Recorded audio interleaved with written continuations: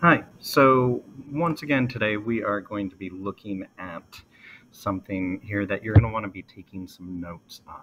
So, when you go to do this activity, you are going to be, it's called The Martian in the Car. There's a couple of different parts to it, but the thing that I want to talk to you about is this first part where we're talking about the Martian in the car. So, what has happened is the Martian has come to Earth and is looking at things and trying to say what's alive and what's not. And he goes back to Mars and he ends up saying a car is alive. So, when we talk about what's alive and what's not. There's some characteristics, and depending on what textbook and things that you end up looking at, it can be anywhere from 5 to 7 or even more than that for the characteristics that make something alive. So I'm going to give you some that would be important for you guys to know. So one of the key ones that you would have for the characteristics of living things would be that all living things are going to be made of cells, either one cell or more than one cell. The another one is that all living things are going to be able to obtain and use energy. So that means they're going to take in some food source and we're going to convert it into an energy source that we're able to use. So, like you eating a sandwich, and then later you're able to take that energy and be able to use it to do things like work or grow, repair things in your body, things like that. So, that's another one of the characteristics of living things. Uh, Another characteristic of living things would be that they all are going to be able to grow and develop. So that means your mothers are probably really thankful for this, that you did not come out the size that you are, that you were smaller and you've grown and you've developed into the individual that you are today. So that's three characteristics that we've talked about. Another characteristic of living thing is being able to respond to their environment. So when we look at that, that's referring to like there's some plants where you can go and touch them and you see the leaf end up curling on it.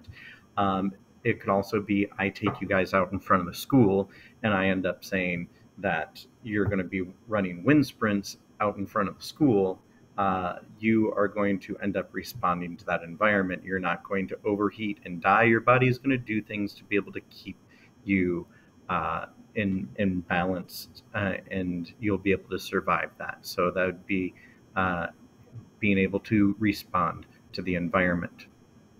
Uh, the another one is that all living things have genetic material. So that would be meaning that when you go and like you picture in your mind your parents when they got together to make you, okay, you got that. Each one ended up giving part of their half of the information to make you who you are. So you can stop thinking of your parents that way because that's sort of creepy. Okay, and then another one of the characteristics that goes along with that is all living things are going to be able to reproduce. So that means they're going to be able to pass on that genetic information uh, to offspring, and whether it is like another cell that they make or a whole nother individual that they would create. So those are sort of the key ones that I'm looking for when I talk about characteristics of living things. If you go and look online, you may find other ones where it talks about like evolution and things like that, where it's saying that the organisms are going to change as time goes on. That one's sort of hard to see in an individual. If you're looking at a single organism, you're not going to necessarily be able to see that happen during its lifetime. So I like to sort of leave that one out. So one other thing I will explain on this is when you look at these, if you don't know what defense attorney, what the prosecutor is, defense attorney here in this case is trying to support our little Martian friend Marty, saying that they are going to um, explain why it would be considered alive. And then the prosecutor is going to be the individual that is trying to prove Marty as being wrong, and that he was not correct that a car could be a living thing. So you need to come up with 5 characteristics that would make where you could look at a car and be like, yeah, that could be considered alive. And then you're going to need to come up with 5 things of where you'd say a car, no, no, it's not alive.